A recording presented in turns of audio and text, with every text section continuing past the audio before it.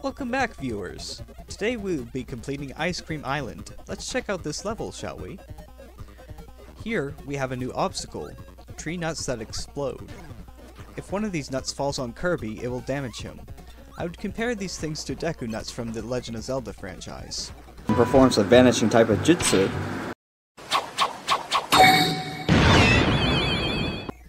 In the second part of Stage 1, Kirby travels along a beach. Here we find Sword, Parasol, and the Crash abilities. The third part of Stage 1 is a wooded area with the Tornado and Parasol abilities. I paused for a brief moment to show the dialogue for Parasol, and yes, it does have some uses that we will get into at a later date. Just like that, we complete Stage 1. The next thing I'd like to show off is the Egg Catcher minigame. This one is really tough and I often struggle with it, but let me show it to you anyway. King DDD will throw eggs and bombs at Kirby, and it is Kirby's job to catch the eggs while letting the bombs slide off him. If you manage to catch every egg, you'll be rewarded with extra lives. With that minigame done, let's move on to Stage 2.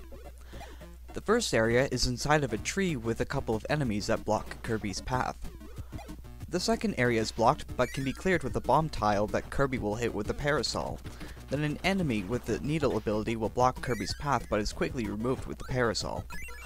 The warp star will transport Kirby to the desert because a mini-boss waits there. You might have been able to guess that this enemy gives Kirby the wheel ability. Now, the reason why you see me die to this mini-boss is because I'm not the best player when it comes to these types of games. Let me fast forward the footage so that I can properly show the wheel ability. This ability is used to skim through a stage that has a linear build, though there are stages that have this ability but not the proper build to utilize it. I will try to point that out at a later date. The last area of Stage 2 isn't really worth noting, containing few enemies. Stage 2 is now complete. Since I've already shown off Crane Fever in the previous episode, I'll just skip to the part when I collect the plush toys. With the 2 large plush toys collected, we gain an extra 4 lives. Let's start Stage 3.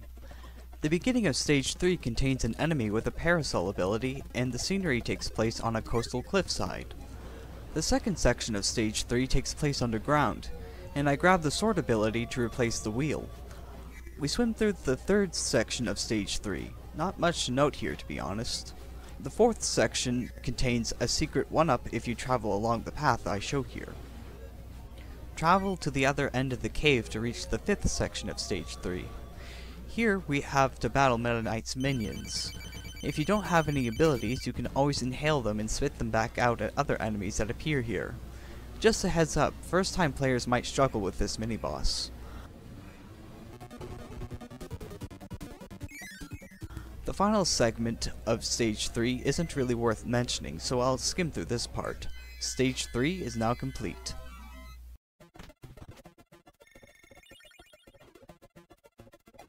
With the museum unlocked, I obtain a new ability, Laser.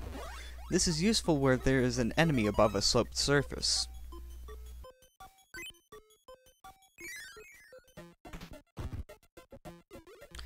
Beginning with Stage 4, we find ourselves in a clouded area. At the bottom of the building that we enter, there's an extra 1-up. Returning to the clouded area, we can obtain an M tomato when flying to the top of the screen.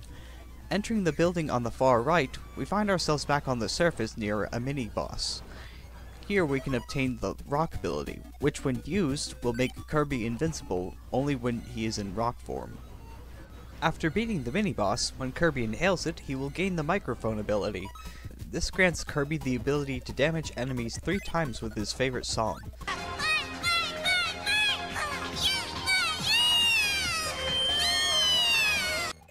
The third section of Stage 4 is a clouded area, and now that I think about it, this game isn't always very linear in its design.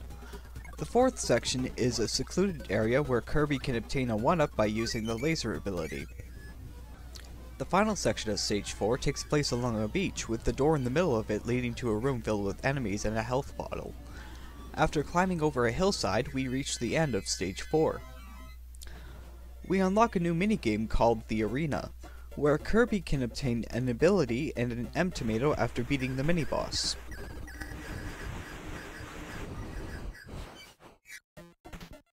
Now it is time to complete Stage 5 of Ice Cream Island. The first section takes place in a wooded area. The only ability that you can get here is Parasol. Next, Kirby will stroll along a beach. You can get the wheel ability here, but there's also a hindrance ability called Sleep that when you pause after obtaining will reveal Kirby's dialogue breaking the fourth wall. Sleep is the only power-up that does this.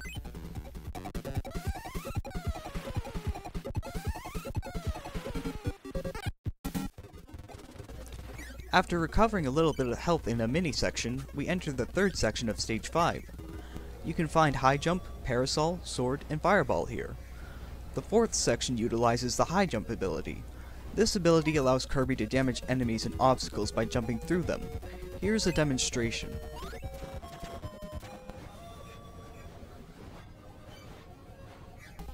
There isn't much to note about the final section other than the enemy that rides the M tomato. Stage 5 is now complete.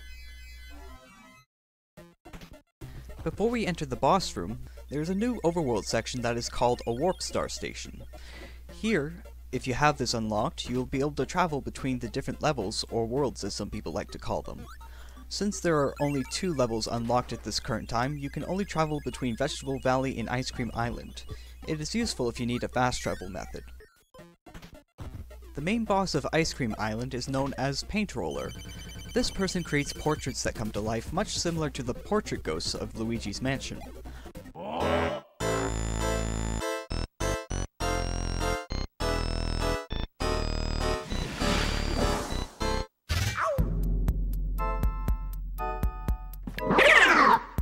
The Paint Roller produces portraits that turn into enemies like a baseball, which gives the ball ability, a car, which gives the wheel ability, a bomb, which grants the crash ability, a cloud, which gives spark, a mic, which gives the microphone ability, and a parasol. There is a trick to this boss fight. If you stand next to the portrait to inhale the enemies that come from them, you can get a guaranteed hit on the boss, as you see me demonstrate here. Do so enough times to defeat the Paint Roller and collect the second piece of the Star Rod. The cutscene for the third level, Butter Building, shows Kirby struggling to climb up as an enemy throws a bomb on top of him. So, not neat. Thank you for watching. Before I sign off, I'd like to say that the reason why I haven't uploaded in so long is that my busy schedule has just recently become much busier. Hopefully I will be able to find some time to complete this series because I don't like to leave projects unfinished. If you enjoyed this episode, leave a like, comment, or subscribe to the channel. I honestly don't know when I'll be able to upload again, but I will try to manage the extra time that I do have to focus on completing this playthrough. Until the next time I upload, I hope to see you all on a paradise planet.